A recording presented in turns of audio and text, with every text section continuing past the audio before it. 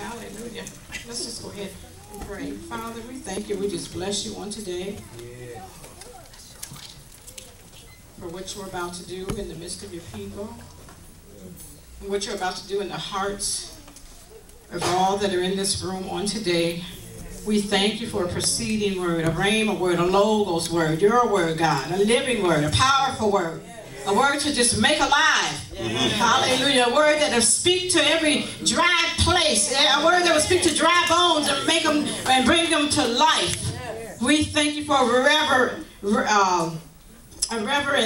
reverence word. Hallelujah. Word of reverence. Hallelujah. Yes. With all power and might that you give. So we thank you for it in Jesus' name. Amen. Amen. Praise God. Praise God. Amen. All right. So you ready for that word on today? Amen. Amen. All right. The spirit of divination. What we're going to speak on today, the spirit of divination. A lot of you have heard of that word. And on today I'm going to just bring an aspect of it, not the total meaning of it, because it entails so much. A lot is involved when you talk about divination. Amen.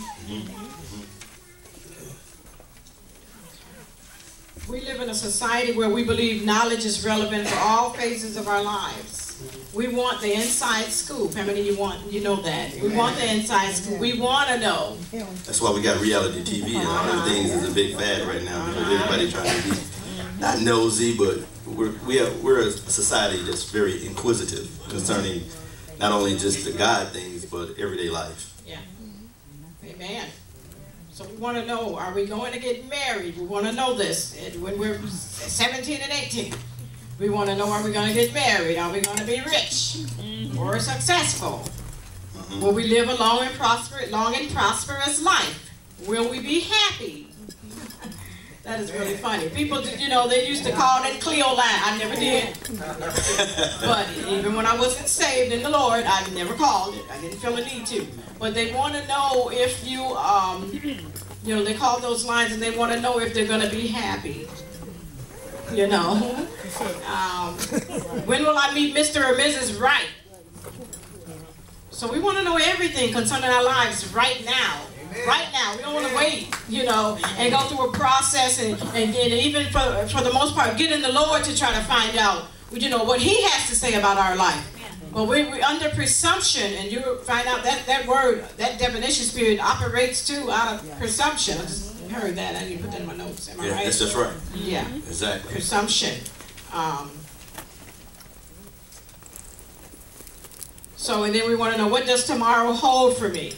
When the Bible clearly speaks in the book of Matthew, about not concerning yourself about tomorrow, for tomorrow has its own cares. Why worry about what you're going to eat, what you're going to wear, and all of those things. But today, is sufficient in itself. Amen? And so some people will consult with other means for acquiring this information, rather than coming to God. And I just mentioned that, you got hotline, you call them up on the hotline. Yeah. Yeah. But, so they would do that instead of coming to God, that He may give them life. Because ultimately we know, a lot of us that have been out there and we've given our lives to Christ, we know that without Him, if we had known then, if we had known earlier on, and I've always said this, if I had known when I was 20, what this life was about. I didn't receive Him until I was 32 years old. And I'm like, wow, that's too old. I feel like now if I could only reach out and grab some of the ones, and let them know that don't wait till you get 50 and 60. Don't wait until you're 40. Don't wait. Why would you wait for all the riches and glory in Christ Jesus until you get 50? Half of your life. When you can get that right now, when you can have it at an early age. I used to beat myself up about that as if I could get back those times. I used to beat myself up about, boy, I wish I could get that back when I was 20 and be able to live a different life, be able to understand prosperity. That it's not about, man's way of getting success. you know, and finances and all that, and you know, walking around mere man and all of that. So, but thank God now. Thanks be unto God right now. Amen. Amen. But so then, yeah, so I don't know where I put this. Let's first take a look at what divination is. A part of what divination is, I'm not, like I mentioned, going into every aspect of that meaning, because it does entail a lot. There's a lot there, and we may continue on with this maybe sometime soon. Yeah, I want to tackle that subject because it's very, it's important, especially being a prophetic house. Yeah.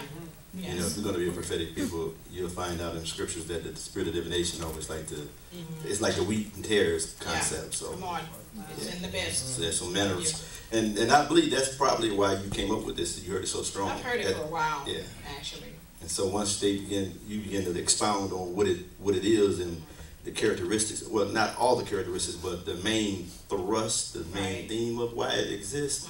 It's going to help them out. Yeah. Amen. So let's first take a look at what divination is. Divination is the act of obtaining secret knowledge, especially that which relates to the future, by means within the reach almost exclusively of special classes of men. The word divination itself from deals. Now repeat that. Repeat that, the definition. Divination is the act of obtaining secret knowledge, especially that which relates to the future, by means within the reach almost exclusively of special classes of men. I kept hearing that when you were sharing it with me. Secret knowledge. It's trying to ascertain wisdom or thoughts or thinking or concepts that God hasn't prepared for us, or God hasn't ordained for us. So even in churches, divination can still be in operation, and I believe that it operates mostly among the gifts. Come on, yeah. The gifts of the Spirit. Yeah, and that's true. I mean, I don't think I wrote this down, but because all through, you know, the Old Testament, pretty much they were encouraged to do these works, certain works, and I'm not going to speak of all those works. I don't want to get ahead of anything, but it was encouraged. You know, it was a way of life. You know, for them throughout the Old Testament, pretty much. So underlying, I mentioned that it's from Deus, D-E-U-S, God, or D-I-V-U-S, pertaining to God. And it carries with it the notion that the information obtained came from deity. From a deity. A deity, a God, a God. A God. Not our God, the God, the one and only true living God. Let's just could be a God itself. Self is a deity. Yeah, it's true. You know what I'm saying? So our own opinions can become a deity, because stubbornness is the sin of idolatry. Yes. And we can have idols in our heart that could also give us information. Yeah. Wow. Come on. Y'all got that? Come on. Amen. In other words, there's some things you prefer to have that God hasn't prepared for you. And so and that's one thing we was talking about, climbing up another way. You know, that was the problem that Jesus had in John 10 with the Pharisees. They was climbing up another way. Yeah. But then while you're on that note, you know, look at the children of Israel, the Tower of Babel, when they built the Tower of Babel. And they were building to reach something. They didn't want to wait. They wanted to begin to reach up to something higher. You know, they wanted to reach the heavens, it say. We're building it up to the heavens. And whenever you do that, you know, you want to reach higher places that were at that time was not marked out in their, what do you call that, you know, in their territory for them to do anyway. You know, it wasn't allowed for them to do that. And that's why God went ahead and scattered them. And there's other messages within that too. But actually you can get that out of there, that they were trying to reach for something higher than themselves. They were going outside of God in the confinements of what God had, you know, allotted to them. Amen? You can have a lust for knowledge. Pat brought that up. She's talking about positions and titles. You can have a lust for knowledge. You know, there's some things, just because you can get around certain people, and certain people can move in certain measures of grace, and you'll find yourself wanting to be like them. You want to have, you know what I'm saying? So there's some areas that your faculties, your senses can't perceive. And we have to be willing to say, okay, God, I want you to lead me to the place that you prepare for me personally. There's some things that God has designed for your spiritual makeup. May not be for somebody else's, and so we have to be able to trust the Spirit of God to lead us into those places. Yeah, amen. So underlying all methods, because as I mentioned, and I won't mention all of the different methods of divination, but underlying those methods of divination, there lay the belief that certain superhuman spiritual beings, gods or spirits, possess the secret knowledge, as we just mentioned, possess the secret knowledge desired by men, and that magicians, they are willing to impart it. Look at Adam and Eve. Okay, we're familiar about the garden, Adam and Eve, and what happened, and how after a while they resorted to disobeying God's word. They wanted more. They were not satisfied with what God had revealed, and so they allowed another voice to come in and interrupt what God had already gave them. Hence, opening the door of desire for more, which caused them to lust after revelation. You know, you remember what that serpent said to them. Amen. Surely if you eat the fruit, you will not die. You know, and only God doesn't want you. He forbids you from eating it because he know in that day you'll be like him. So you acquire the same knowledge and revelation as God. And that's why he wants to keep you from it. Right? That's what's happening in the body of Christ, bro. All across the earth. You know, that's what we want. We want to be like something that God never planned for us to be. You have to find out your identity. Find out what God has called you to be. Right.